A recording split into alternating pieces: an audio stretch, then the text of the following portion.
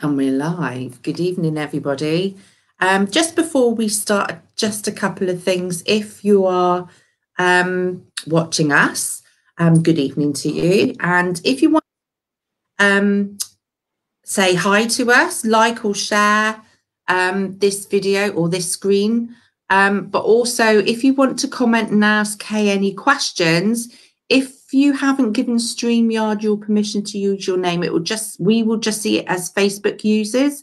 So if you can write your name after your comment, and we can answer any questions you might have.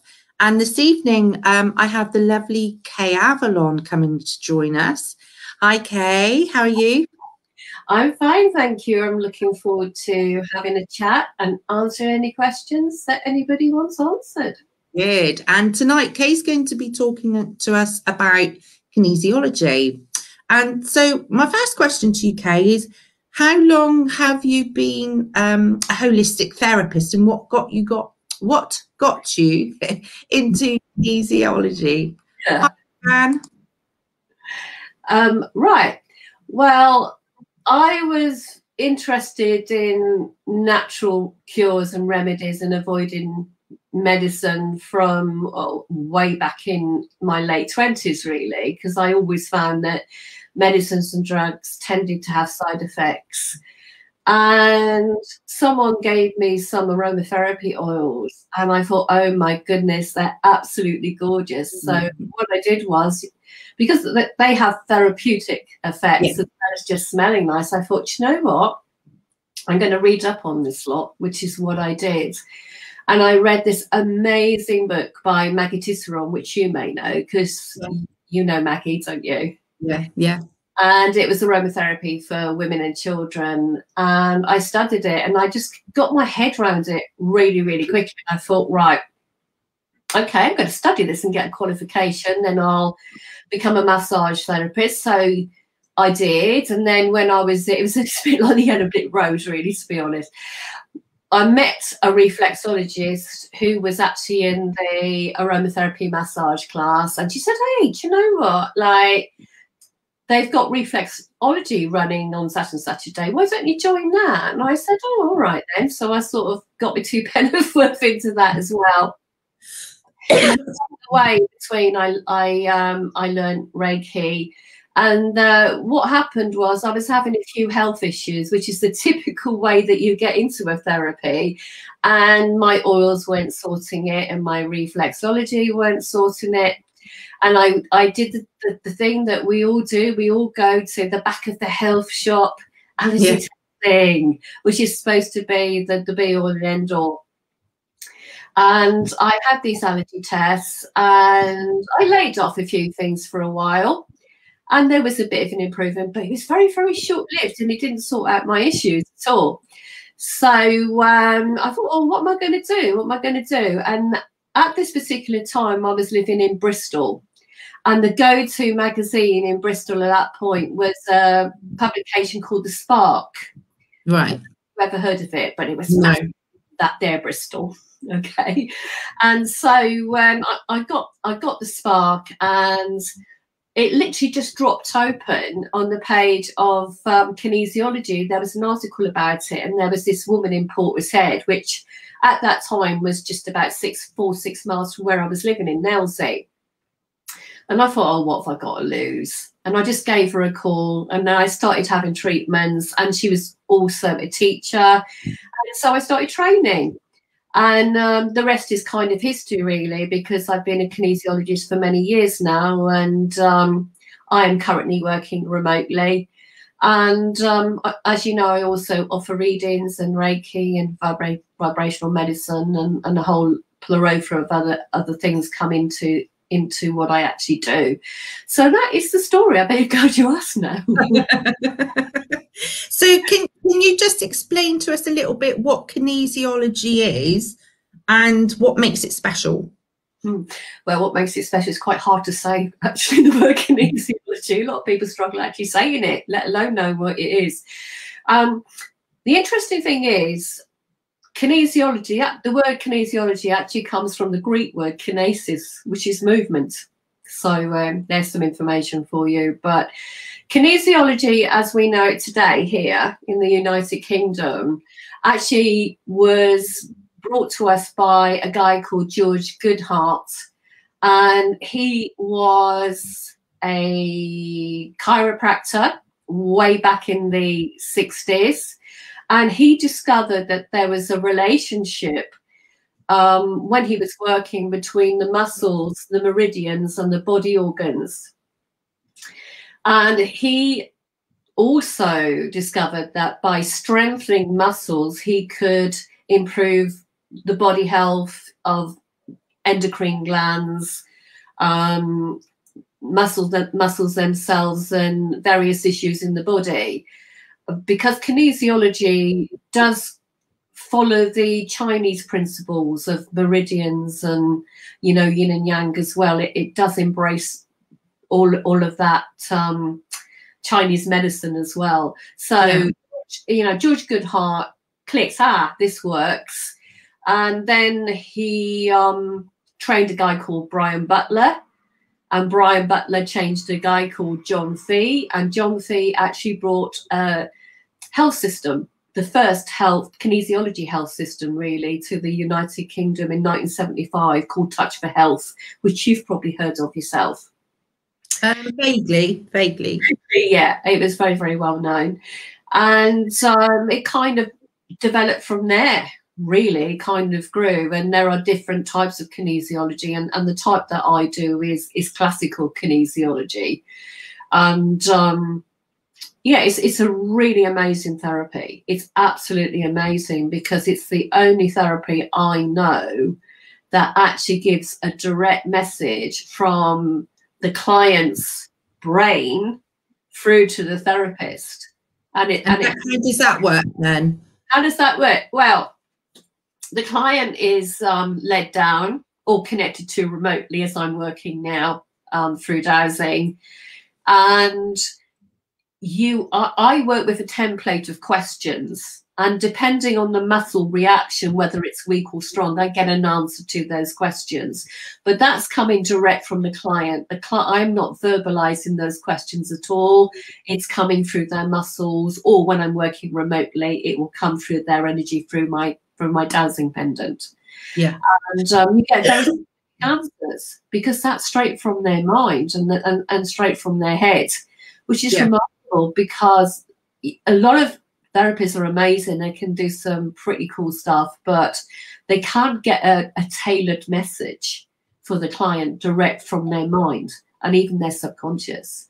Yeah. So that's essentially how it works. So if you're doing a manual treatment, then the client is led on a couch, and I would usually use what I call an indicator muscle, which is usually an arm muscle. And I have my template, and I ask the questions. I'm touching the questions on the template while I'm testing the arm, and the arm will go up or down in response, either weak or strong, to the questions I'm asking. So what that means is I can find out where the imbalance is, and also how to fix it, because they choose their own fixes as well. And this system is called biofeedback, because it's coming straight from the client's brain through to me. So that's kind of how it works. So do you ask the questions out loud, or do you ask them in your mind? Because I would think, like, sort of, if the client's hearing the questions, they might try and resist. Yeah, they probably would, actually. No, I ask them in my mind. And, you know, the amazing thing about the human body is it can read. I know it sounds crazy, but you don't even have to think or ask. If you're touching the question, the patient's body is going to react to that question or that solution or that fix that is right for them. Yeah. You don't even have to speak. The energy feels just so amazing. And I do find that absolutely incredible. I mean, I feel, you know, really the truth of that is we're a spirit with a body, aren't we? The spirit knows it all. That's probably why when you put a code or a question on a body, you can get a muscle response without verbalizing or even thinking about anything. Yeah. So what kind of things can you treat with kinesiology? Anything. Because kinesiology, I mean, you know, legally we are obliged to say we do not treat or claim to cure any disorder as therapists, but we do find imbalances. And some of those imbalances might be digestive issues. It could be PTSD from way back. It could be ancestral trauma. It could be an emotional issue. It could be an electrical issue. For example, someone might be all over the place and really, really wobbly and really, really dizzy and feeling really, really ill. And they may actually have something called geopathic stress, which is an electrical imbalance. And that is quite easy to pick up with kinesiology. And I'll just tell you something so you can make more sense of that. When the muscle testing is happening, I'm using something called finger modes. So I'm asking if the issue is structural, whether it's chemical, whether it's emotional, or whether it's electrical. And the muscle will react on one of those finger modes. And then, of course, I can go for the relevant electrical or structural or chemical fixes. Cool. Yeah. So, how does your kinesiology fit in with your other work? Can you combine your work? Yeah, that's the beauty of it, really, because in response to the remedies and fixes, you can bring in aromatherapy oils, you can bring in crystals, homeopathy, and I've done nutritional training as well. So you can the nutritional supplements come into it. So everything sits in with kinesiology as a quite an amazing framework, actually. And I also can bring my readings into it, and even use tarot cards in it as well. And you just literally ask the client what they want through the muscle testing, and you can use pretty much, you know, any of your tools. Absolutely amazing. So that would be like sort of depending on the questions that you asked and what you find in response to those questions, you would then tailor what you use to help them.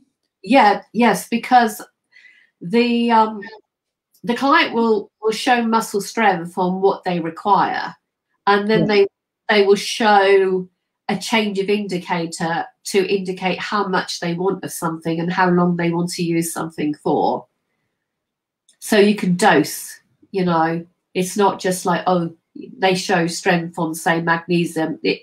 Their body will actually tell you how many tablets of magnesium, for example, they need to take at a time per day, and for how long. So yeah, it's all tailored by them. So there can't be any errors, you know, because they're choosing it. Yeah. Their body is choosing it. Sorry. You know? Sorry, I interrupted you then. It's all right. Their body's wisdom chooses what they need. Right. Okay. There's no bigger expert on us than us. Yeah. You know what I mean? Yeah. So what would happen if the body showed up allergies? That's an interesting one.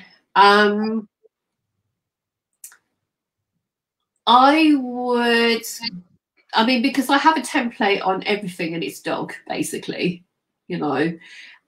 So I would go through all of the typical allergies, and they would need to lay off that food.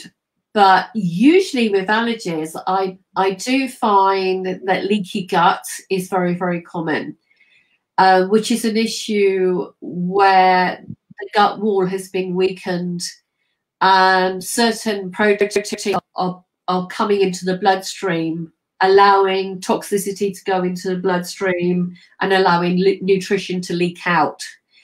And so really what we really want to do is get rid of whatever that toxic molecule is. Sometimes it can actually be a harsh food, believe it or not, that pierces the gut wall tomatoes will do it. It tends to be lectin-rich food that pierce the gut wall. And other times it could be an overgrowth of mold or an overgrowth of a particular pathogen within the client. We all have something called a bionome or something like that. I can't think of the name on the spot, but it's something like that, bionome, which is a mixture of bacteria and molds and little parasites, which is fine. But when there's an overgrowth in any one of them, they can actually cause little holes in the gut wall, and then we get our allergies. So that has to be sorted out, really. So any toxins have to be chucked out. So you can do that with supplements. You can do that with energy work. You can do that by putting codes on the body. And then you have to strengthen the gut wall. Mm-hmm. So you need your friendly bacteria in there, and you need to make sure that they're laying off the foods that are causing the problem. And sometimes they might need to lay off them long term. This can happen sort of with more senior people, because sad as it is, after the age of like 37 to 40, the gut wall does get quite thin.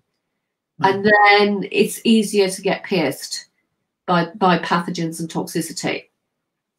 And that's when most people start to get allergies and intolerances. So basically, it's a combination of repairing the gut, staying off the toxicity, and sometimes staying off the food temporarily or long term to repair the issue. Yeah. Would you suggest then, if somebody did have an allergy and you worked with them and they laid off the food, would you slowly reintroduce that food to see whether it still was having an effect? Or would you say come back to you so that you can retest that before they reintroduced it? Yeah, I know. I understand. I guess it depends on the strength of the allergy and how bad it made the client feel. Right. Because if it was just a bit of an inconvenience and it was just a bit of bloating, I could say, well, just try a little bit of it. But if you bloat, just stop. Just come right off it. Yeah. But if it's something more major where it absolutely causes major fatigue and stuff like that, then they really should come back to see me and just see where they are, and what's going in the body at that time. Because you know yourself as a therapist, when you're working on a client, you're working on them at that time, at that space, with whatever's going on in their path at that specific time for them. So it is quite useful, really, if they can come back. I don't force them to come back, but it's quite useful to come back. Do you? Obviously, I work kind of in a little bit of a different way to you with the kinesiology side of it, because I do the bioenergetic screening. Yeah, of course. It's kind of like an electronic version of kinesiology. Would you sort of advise a client, because obviously we find sometimes that when we've heard one thing, it opens up an area where another issue can come aboard? That's right. So would you recommend a client come back to you for a few sessions? I would always recommend a follow-up session to see, because then I can check in and see how far along their path they've come with the original issue. Yeah. And I can see if there's anything about to burst forth and cause another problem. Yeah. So yeah, I would say come for at least a follow-up, I don't see, the thing is, it really does depend on the individual. Yeah. Yeah. I don't force people to sort of get into a thing of oh, you've got to have 6, you've got to have 3. I do recommend a follow-up, you know. And after that, a lot of people will come just because kinesiology it does balance you, it does raise your vital force, so that's your positive energy, so it's going to lift your mood. it's going to, and therefore, because it's raising your vital force, that has the effect of helping your immune system, your mood, your sleep, and your general vitality, and your general health. So it's kind of like a health tonic, and it's a good idea to have a health tonic with something at least once a month, you know, because especially these days we're under a lot of stress and strain. That just wasn't happening years ago. I mean, yes, we've had a lot of modern technology, I can't say that word, technological advances, but they have their drawbacks because we now are exposed to more chemicals and emissions, and that takes its toll on the body. So I would recommend that people check in at least once a month, even when their original issue is sorted, really. Yeah.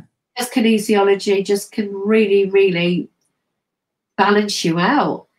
You know, it's just a great elevator of energy. Yeah. So that means that you'll have more vitality in the day, you'll sleep better at night, you'll feel more grounded, you'll be able to think better, and so on. I definitely felt clearer when I came to you. I mean, that was a couple of years ago now. Yeah, well, that wasn't it? Tiny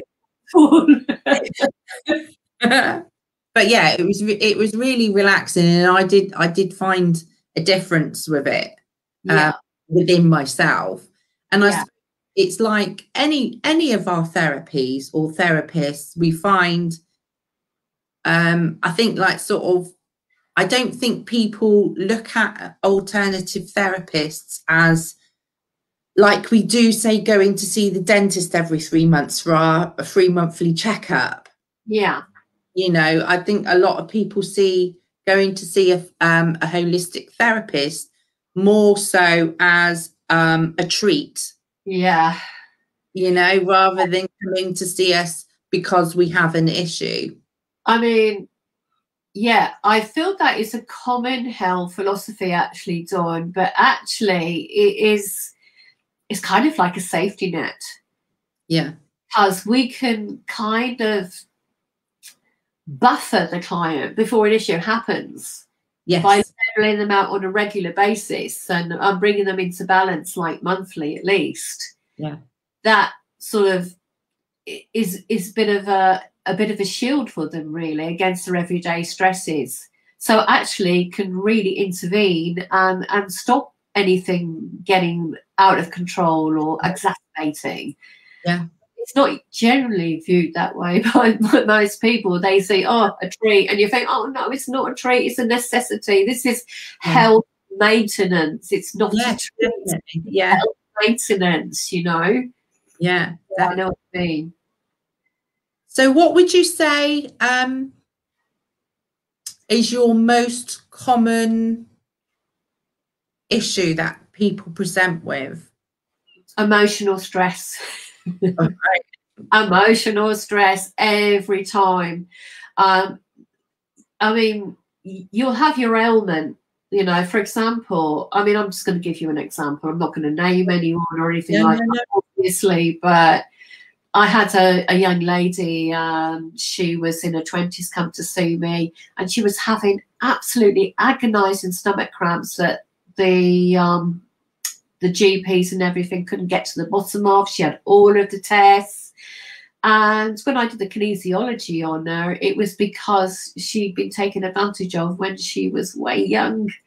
And the emotional issue was holding her gut. You know, like, you know, you've heard the expression gut feeling. Everybody has.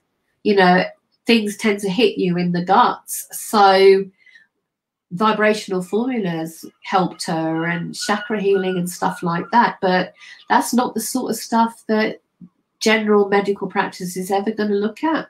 No. And gut issues are very, very common because a lot of people buy into health foods, regardless of whether they're right for their body or not. And unfortunately, yeah, like seeds are great, you know, like it's good to have seeds, but some seeds can completely cut through the gut wall and cause absolute havoc, and then you get your leaky gut. So gut problems are very prevalent. I'm trying to think what else. Problems relating to dehydration, which you've probably come across because people never drink enough water. Yeah. Brain fog is another one people come to me about, and stuff like that. So you name it, I've treated it. So going on to brain fog then, what would you say is kind of, I know there'll be different reasons why people get brain fog. Yeah. But is it, can it be mainly due to like sort of nutritional stuff? Or like obviously like the electromagnetic energy that we've got around us? And it's interesting that you say that. The electromagnetic stuff really, really doesn't help. But you can actually, it really does depend on the client. I mean, you could test a client and test their electrics with the electrical modes, and they might actually be rock solid on electromagnetic stress to do with appliances. But when you actually test them on the physical mode, there could be an issue with leaky gut, because leaky gut causes brain fog. Right. Okay. I mean, once the toxic proteins actually get through the gut wall, they can get into the circulation and they can go up to the brain and cause merry havoc, and that's why you get your brain fog. So it really does depend, but electromagnetic stuff is a big issue, and I always tell people to protect themselves and wear protection from electromagnetic stress wherever possible. And I do refer them to you with you and your pyramids. And I think as well, a lot of people are becoming more and more sensitive to these things, where I know I know there's more of it out there now than what there was when we were younger. But I think a lot of people are becoming more spiritually sensitive as well, aren't they? I think so, yeah. I think people, there's a general evolvement, isn't there, of mankind at the moment. Yeah. So I guess that evolvement is raising our vibration against stuff that really isn't good for us, and we're kind of pulling away from it in a way. So yes, I do feel that there is more electromagnetic pollution out there, and there is an increased sensitivity. But there's just been so many advances and so many different electromagnetic appliances and emissions that have happened in a very short space of time, really. I mean, if you think about, you can't even get the nice old-fashioned light bulbs. I used to like them. It's all I did used to like them. It's all this LED stuff now, and that is merry havoc, really. It kind of fools your body into a state of permanent daytime. Yeah. Which is why orange glasses are not a bad idea in the evening. Seriously, I might get a pair myself. So yeah. You could talk about, that is a whole subject in itself, electromagnetic stress. It's just a huge subject. Yeah, good idea for people to wear protection, but also in a treatment, I can work on certain points and hold certain points to strengthen them, so they come away from the treatment stronger. And as you know, there's certain energy fields that we all have, like we have our meridians, which can be strengthened, and chakras can be powered up, and we have our 8 energies as well, just weaving within the aura field. So all of those can be worked on, because that's all electrical work, so we can kind of counterbalance it. But it depends what the client wants. And the best way to find out is to test them and use the finger modes and kinesiology, and just ask if they want a structural fix, chemical fix, emotional fix, or electrical fix. Excuse me. Your allergies. Yeah, allergies. Leaky gut. even gone to the trouble of having an ailment myself just for this. Yeah, commitment. Commitment, it is, yeah. So if somebody came to you for treatment, what could they expect, and how long would the treatment generally last? Right, okay. I mean, at the moment, like I said, I'm working online.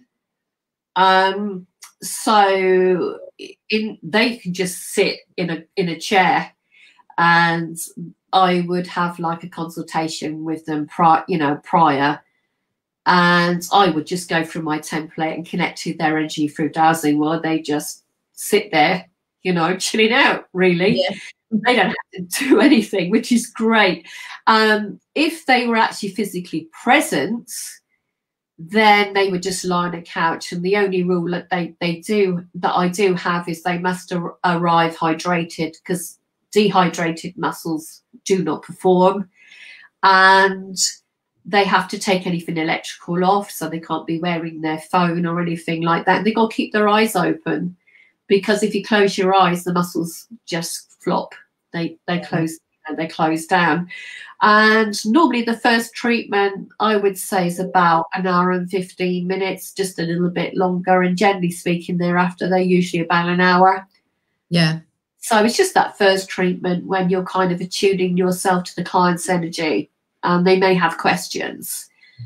So, they just either lie there, or they can lie at the other end of the camera, or sit the other end of the camera while I do my work remotely. Yeah. And so there's nothing freaky happening.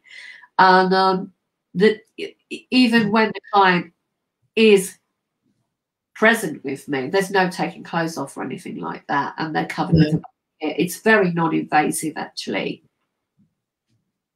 Cool. And I just literally arm muscle for the testing. So I would ask if they have any issues, because I prefer to use an arm muscle, because it's at the end of the day, it's the most convenient. Yeah. If it wasn't convenient, I can use a leg muscle, or if they do have general muscle weakness and they can't do muscle testing, they can bring someone and I can test through a friend or family member. Right. Like surrogacy, and they're just connected. Yeah. So I can work for somebody else on their behalf. Oh, that sounds really interesting. You've also got a new project that you've just recently started, haven't you? Yes, the Cortisol Project. And this is something I'm really, really passionate about, because there's a lot of stress going on at the moment. And when we're in what I call red alert mode, we're producing two hormones basically in major quantities. First of all, you've got adrenaline. Let's get you ready to leg it and run. Yeah. And then you've got cortisol, which is basically flooding your body with sugar.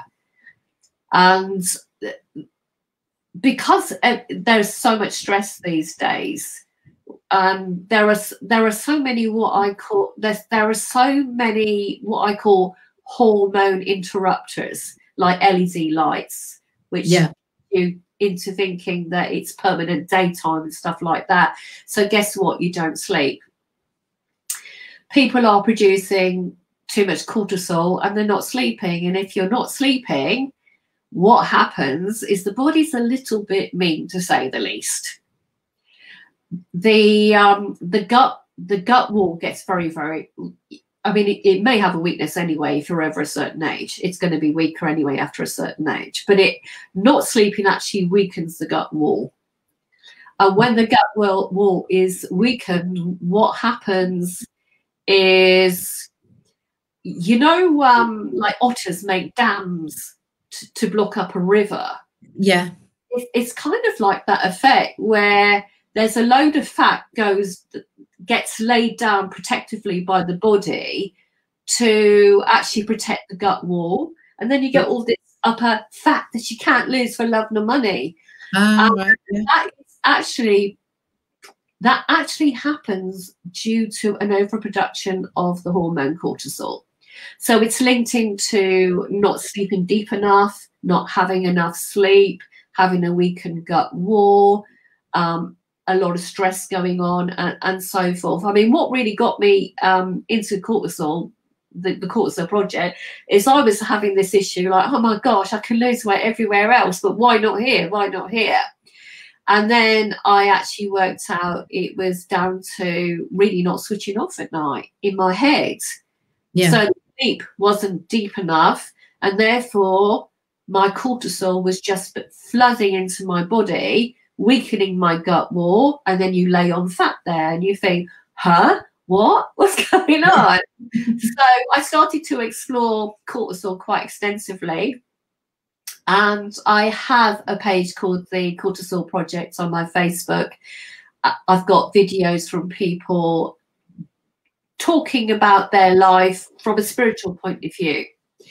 I've kind of reeled off some chemical and emotional links to cortisol just now, but I thought, wouldn't it be interesting to try and find out if, from a spiritual point of view, a certain group of people didn't have the tendency to put on this weight around the middle, and a certain group of people did.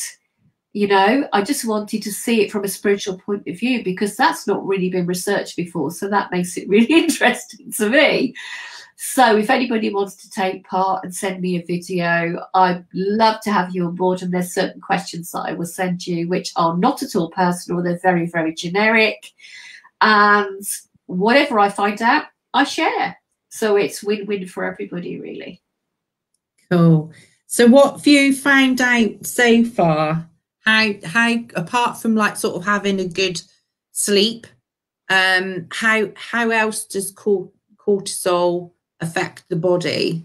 Oh, massively. In a word, absolutely massively. It's really, really linked to that stress response when you just can't settle, you know, and you can't get into a deep sleep.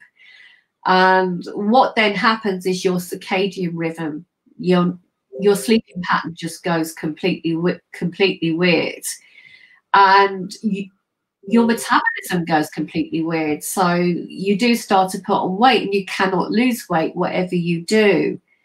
So those are the major effects of producing too much cortisol, really.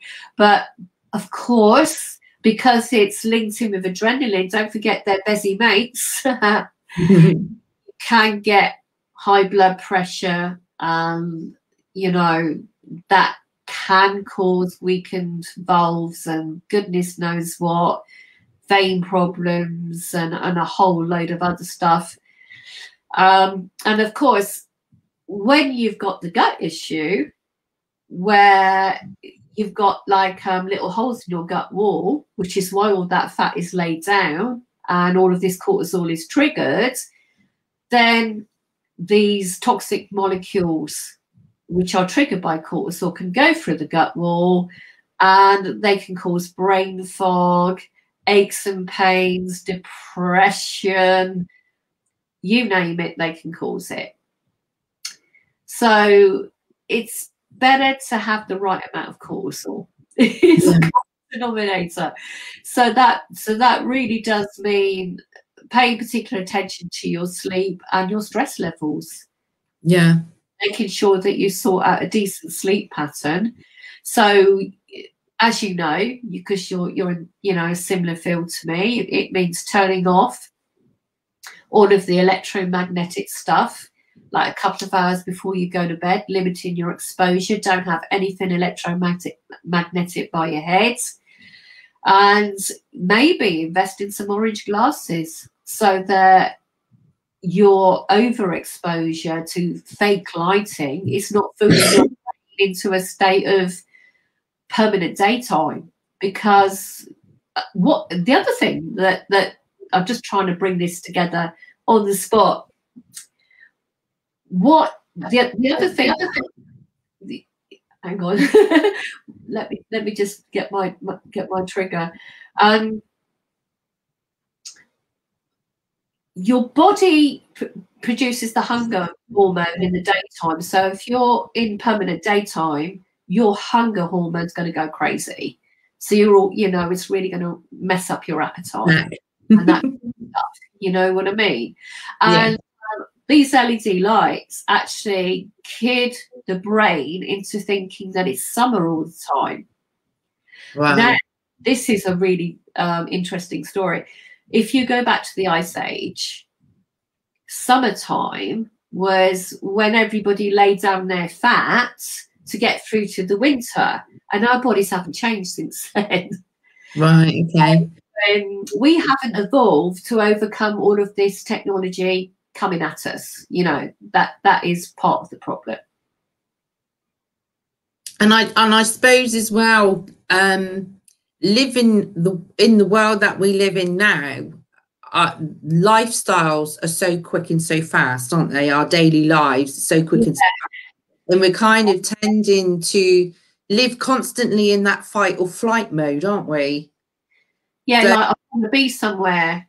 And what I tell people is, you know, you've got to make time for meditation or a nap or something.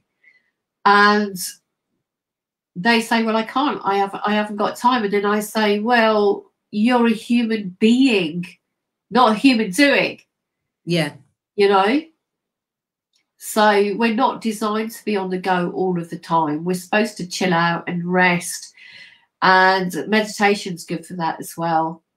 And it gets you grounded and it allows you to get to a state of equilibrium so you can think straight and you can perform well and you can focus on things properly. Yeah. Because what happens with people these days is they're just not grounded. They're just like spinning and spinning and spinning. And you should make that the priority. I mean, I always say to people, don't get out of bed if you're feeling wobbly or not happy. Do something, you know, just say some affirmations or listen to some music so you get out of bed with the right frame of mind, feeling positive and feeling grounded. Yeah, you've got a very valuable point there. Yeah. And I think like sort of if we're constantly living in that fight or flight, obviously you're releasing that adrenaline all the time, aren't you? Of course. To create what's the word? Adrenal fatigue. Yeah. This is another thing that kinesiologists see a lot of, where people, you know, their batteries are so low. I mean, like having adrenal fatigue is like having a flat battery on a car. Yeah. You know, you're just trying to run continually all the time. Yeah. And it can cause depression, ME symptoms. And that's when we really have to support the adrenals with good nutrition. And, you know, some suggestions are maca and ashwagandha and stuff like that, in conjunction with a healthy, balanced diet and rest and meditation, of course. Yeah, and plenty of fluid. Plenty of fluids, yeah, plenty of fluid. Yeah, and I think that's sort of, and I mean, I'm guilty of that. Sometimes I'm so busy running around, I forget to drink.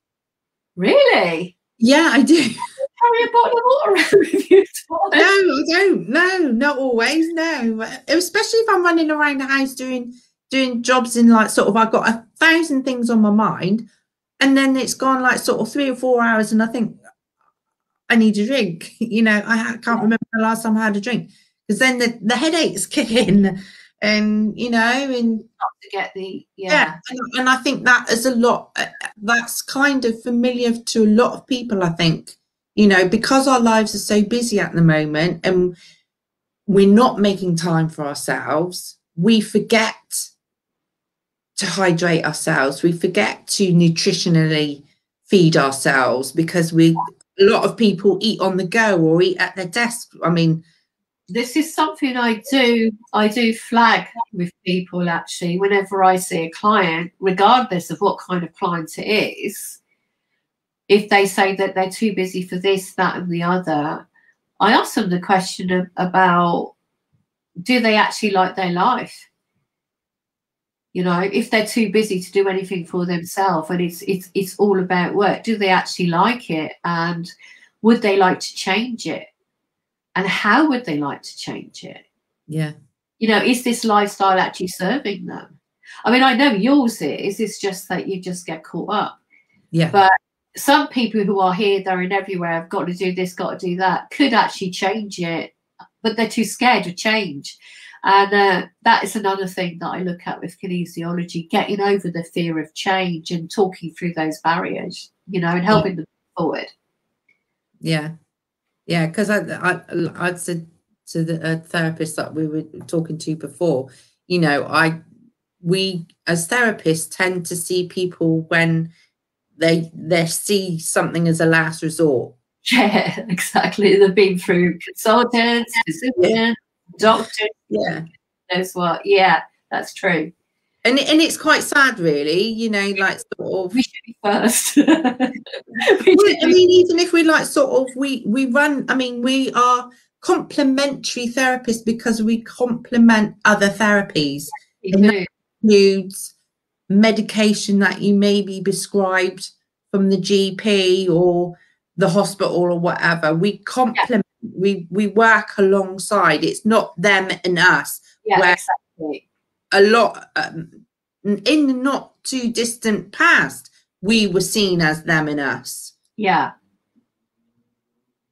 Yeah, I totally agree. I mean, you do get some kinesiologists, although it's rare, actually recommended by doctors these days, and they certainly do recommend hypnotherapy and osteopathy and chiropractor. So it is getting a little bit better, definitely, isn't it? Yeah, definitely. And I kind of like sort of 2-3 years ago, I was supporting someone who was under a pain team, and they would have regular stays in hospital, and I was actually given permission to go in at any time of the day to give that patient healing. Yeah. Which I was quite surprised, you know, like sort of a healer going into the hospital to heal, you know, but that was, I mean, they welcomed it. So that really kind of show how things are starting to turn and change, I think. Yeah. Yeah, and that is very, very good news, you know, for everybody. Yeah. I mean, with kinesiology, it's interesting that you use the word complementary, because even if someone is like on a whole plethora of drugs and medicines and whatever, you know, they can still have a kinesiology treatment. Yeah. Because they would bring a sample of their meds with them. Yeah. So they tell me about them.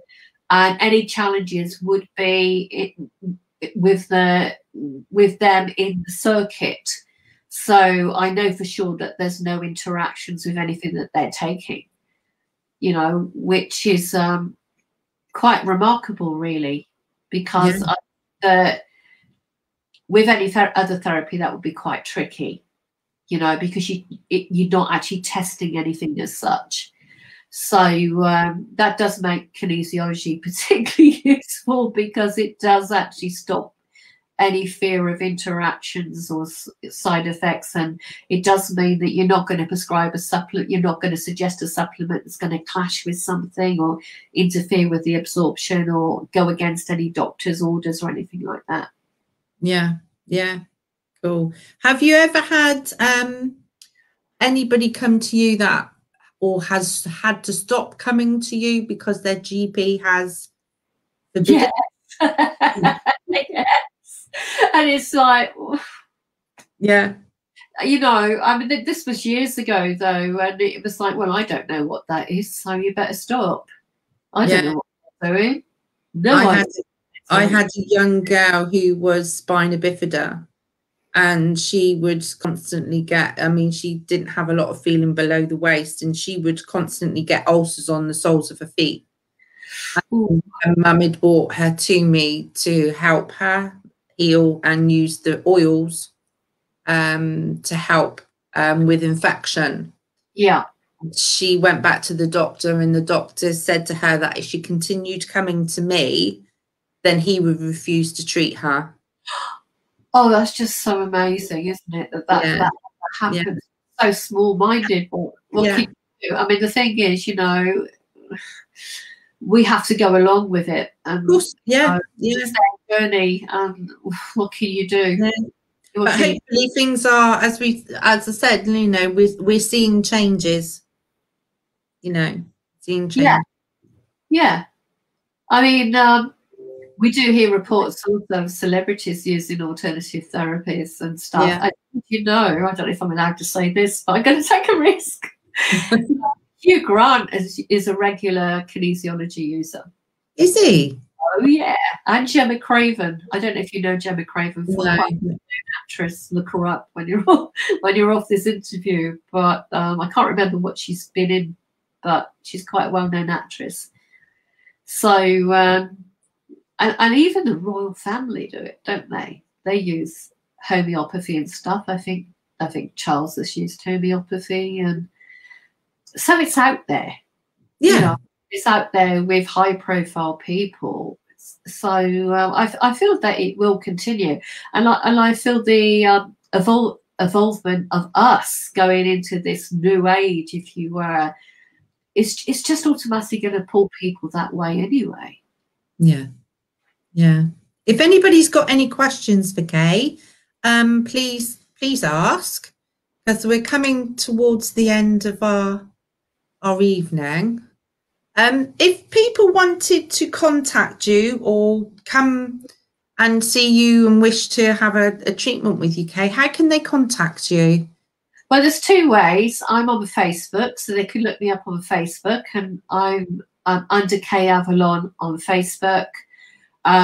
Or they can find me on Home Arome on Facebook, which is HOME, as in the word home, and a separate word arome, AROME. Or they can drop me an email at Kay at HOMEAROME.co.uk, Kay at homearome.co.uk, or Facebook. Brilliant. Thank you. Well, it's been really kind of lovely to hear you talk about your passions. Thank you. And explain a little bit more about what kinesiology is. Yeah, you were a wonderful interviewer as well, Dawn. You were really, really good. So, and thank you for being so intuitive with my responses and everything. That was really helpful. Oh, you're welcome. You're welcome. Really helped Sorry? It really helped the flow. Good. Is there anything else that you would like to share with our viewers? Try it.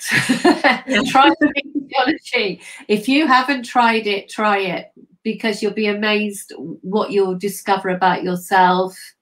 And it can actually help you with goal setting and your ambitions. You can tune in on what someone wants to achieve and see where their blocks are. You can find out that all out through the muscle testing as well.